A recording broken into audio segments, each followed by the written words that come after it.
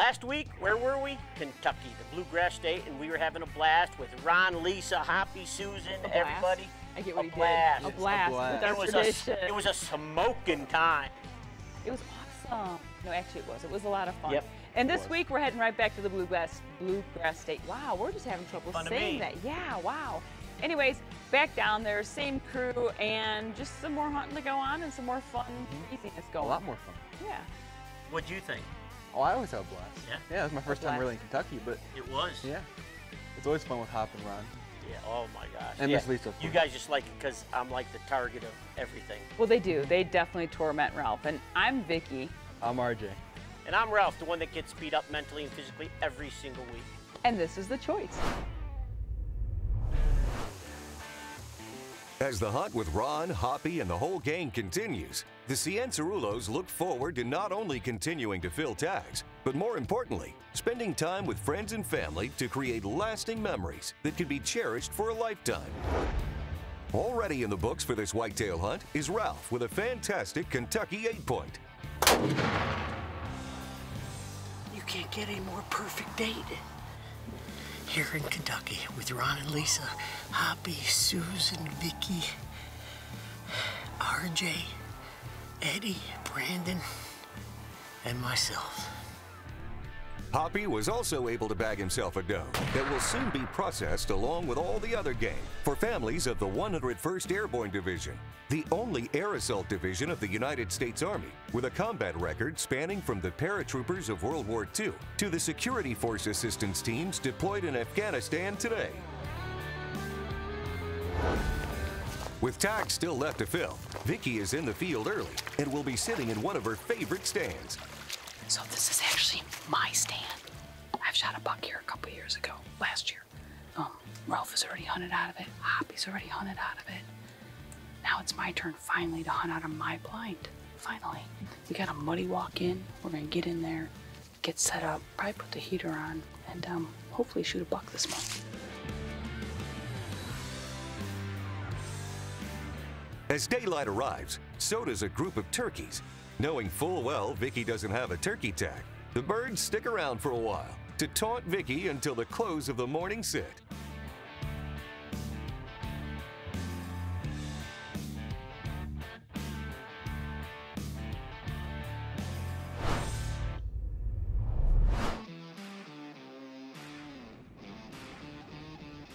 One of the many benefits of traveling the globe to hunt is being able to get a glimpse of local history, and in this case, a unique geological site.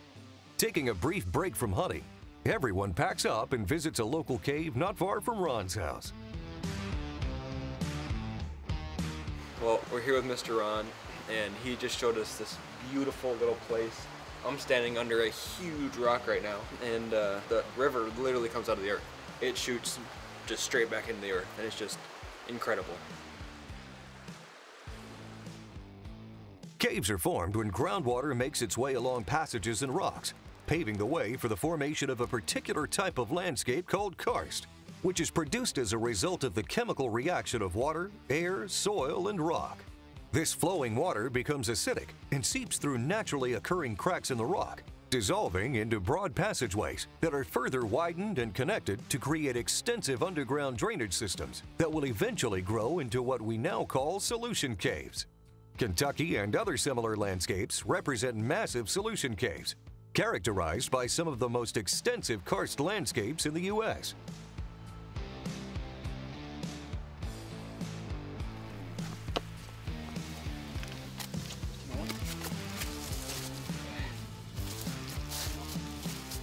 That was awesome. We just stopped and looked at a river that was coming out of the earth.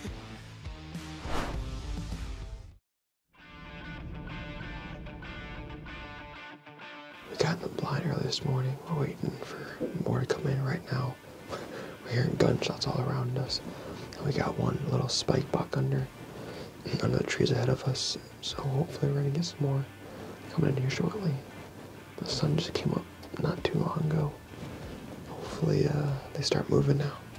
We'll get one down. Getting up in the blind was really kind of neat. Ron placed everything perfectly, and from what we've heard is that little view that we have is the spot. So we sit and wait.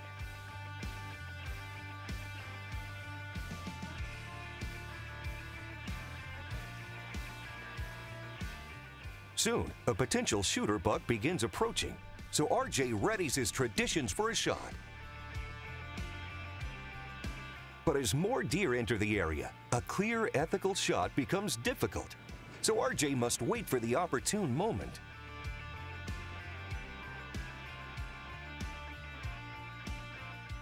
I'm getting excited, and I choose my pick and I take my shot.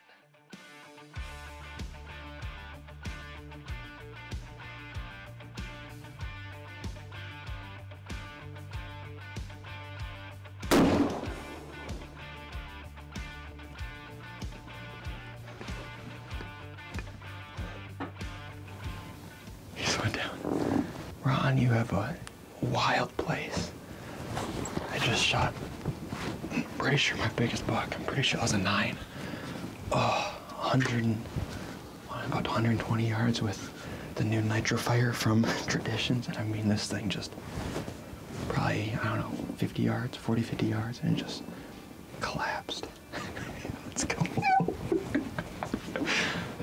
And if you wonder what that little mouse squeak was, yes, that was Brandon. I was excited. Let's go. After a shot, RJ gives things a chance to cool down. And surprisingly, many of the deer stick around. In the same spot as where I killed my buck, I had the exact same opportunity with a doe. You on her.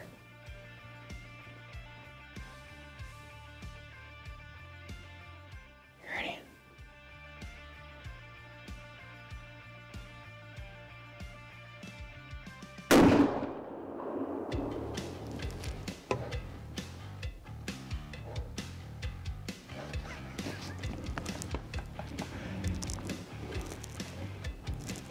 There's a lot more deer than I thought there were. They're all out through this little area. We have 2 deer down in the same field at this point. I think that doe just went down somewhere right there because it hit hard. I'm texting Hoppy, my dad, my mom, and Mr. Ron. RJ's got a buck down. Yes. Wait, What? he says doe down. So, wait. Did he think it was a buck and now it's a doe? Or does he have a buck and a doe? All right, we get a text, okay, and RJ says, I shot a buck. And A buck down. A buck down, a buck down. Yeah, Right? 30 minutes later, Yep. doe down. And a doe down. So We're sitting in the blind right there, not even 100 yards away. Yep. Well, all right, let's go So get it's, it. yeah. I think it's the first time I ever shot 2 deer in one morning. I get it. Yeah, I know it is. Yeah, so do I. Uh-oh. Uh-oh. It might be a Steve deer. Uh-oh. Huh? It's a Steve deer. What? I can't.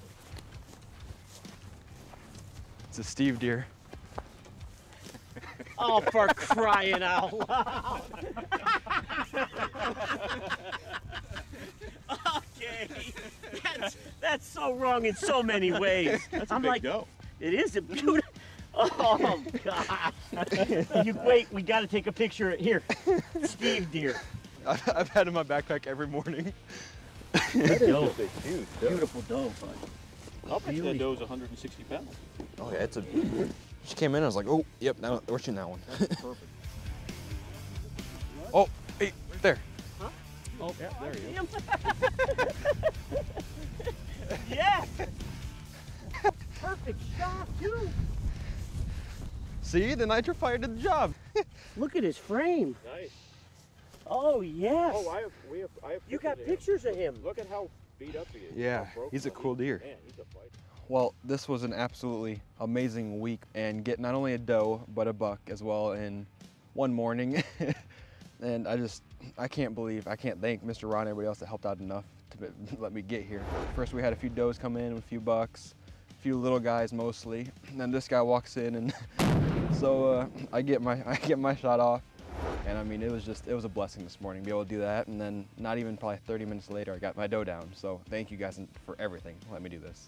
Being able to go down there and experience all this and get a buck down there with the traditions as well as a doe. It was an amazing experience overall, and I can't thank Ron and everybody else that made this happen.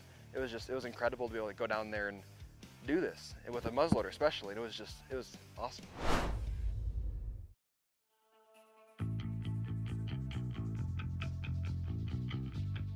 To say their time in Kentucky has been a success would be an understatement. The Cianciarulos have bagged themselves many great whitetails, but some of their best experiences have yet to come. Vicki is in the stand for another evening sit, and with her time in Kentucky soon drawing to a close, she is hopeful for an opportunity with a shooter buck. We have a bunch of deer already down for management and for processing for Wounded Warrior Outdoors for families. I haven't tagged a deer yet this season here in Kentucky. There's actually deer already out here in this green field before we even got up into the blind. So we just saw a couple more. We saw 5 does milling around out there. It's still pretty early, so we're just gonna sit down and see what happens. I have a buck and a couple doe tags. I've got my Traditions muzzleloader with me. It's been kind of foggy and chilly and damp all day long, so they may be moving all day. We'll just keep our fingers crossed and see what happens.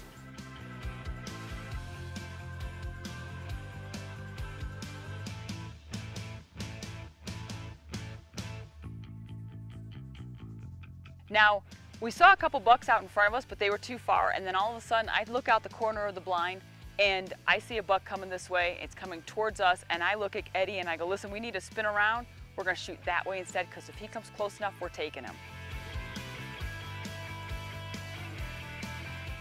The buck is slowly making its way in, but light is fading fast.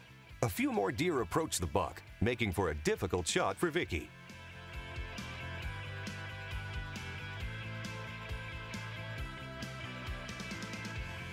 After some brief sparring with another buck, this shooter makes its way back in, finally giving the opportunity she needs.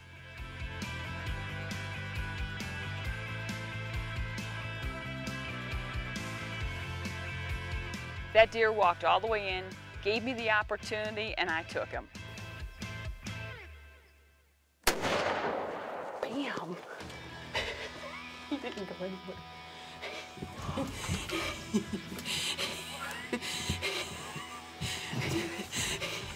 Yes!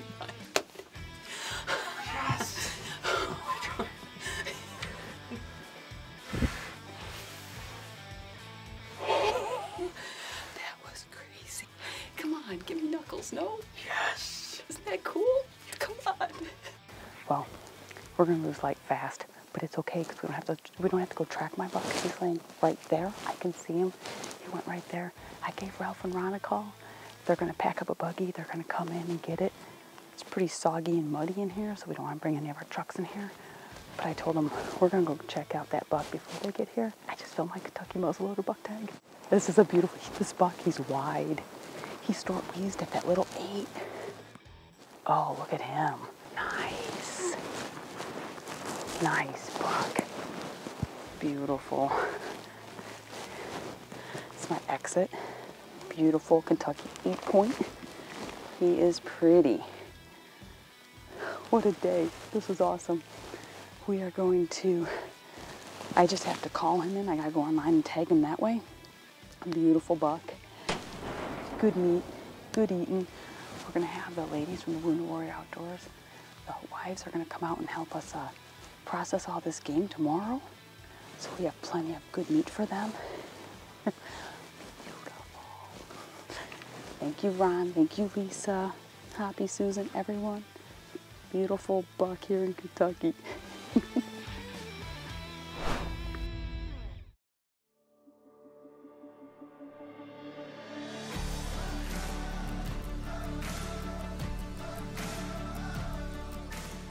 Everyone in camp is filling tags, and we're hanging meat up waiting for it to get processed.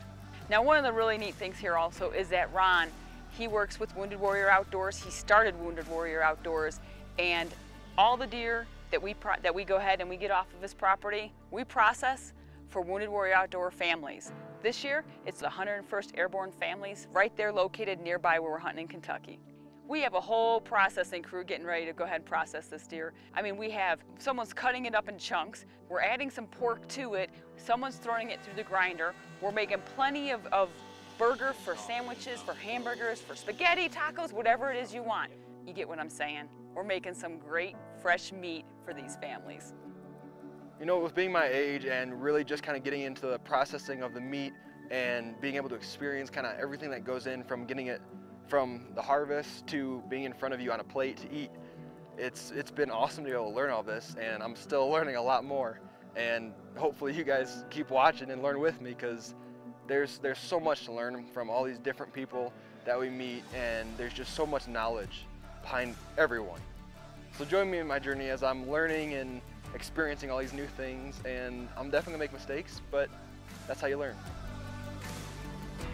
To have the privilege and the honor to turn around and to be able to supply food to the families of the 101st Airborne, it just doesn't get no better.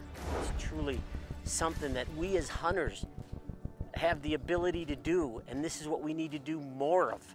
We need to help those first responders. We need to help our military. We need to help our police forces. We need to embrace them and say, listen, we hunters, we're here for you, just like they're here for us.